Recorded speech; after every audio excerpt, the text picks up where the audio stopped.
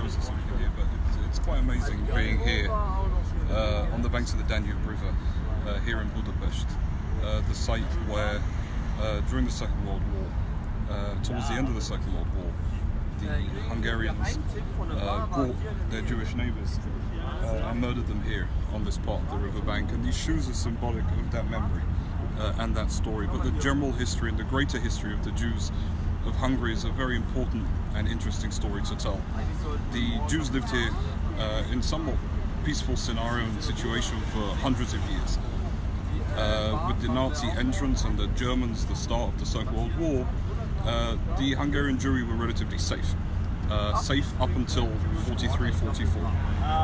And in April-May of 1944, the Hungarians themselves decided, with slight pressure from the German Nazis, to round up the Jews.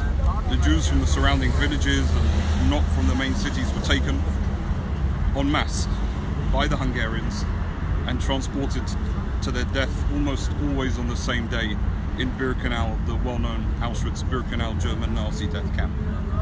For me, this is a very personal story. My daughter's great-grandparents were Hungarian Jews. They were Jews who lived here in Hungary, who were Hungarian citizens, and they were taken themselves and transported to Auschwitz-Birkenau, where her great-grandparents survived. However, my daughter's great-grandfather was married. He was married to a wife and two young girls. His young daughters, who were just a little bit younger than my daughters today, were murdered, brutally murdered in the gas chambers of Birkenau. Now, when I first visited Auschwitz-Birkenau, it was the only thought that I really had in my mind was of these two young girls.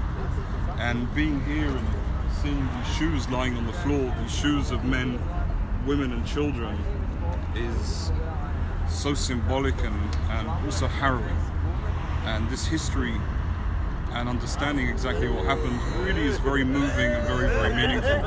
In fact, it was Winston Churchill who said on July 11th, 1944, that perhaps the biggest crime in all of history was this transportation and this mass execution of Hungarian Jewry. Churchill called this the biggest crime in history. In the history of the world, in fact, is what he said.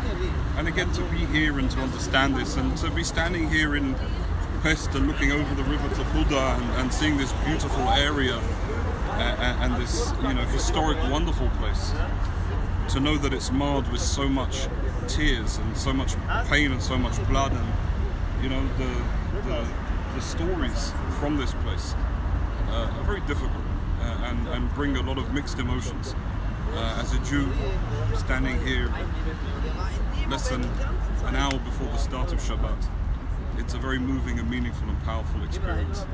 So from here, from the incredible Holocaust Memorial on the banks of the Danube, I wish all of my friends and family and followers around the world a Shabbat Shalom. I hope that we all have a peaceful Shabbat. I hope that we have a Shabbat full of love and emotion and connections, and a week ahead of only good and powerful and wonderful things. From Budapest, Shabbat Shalom.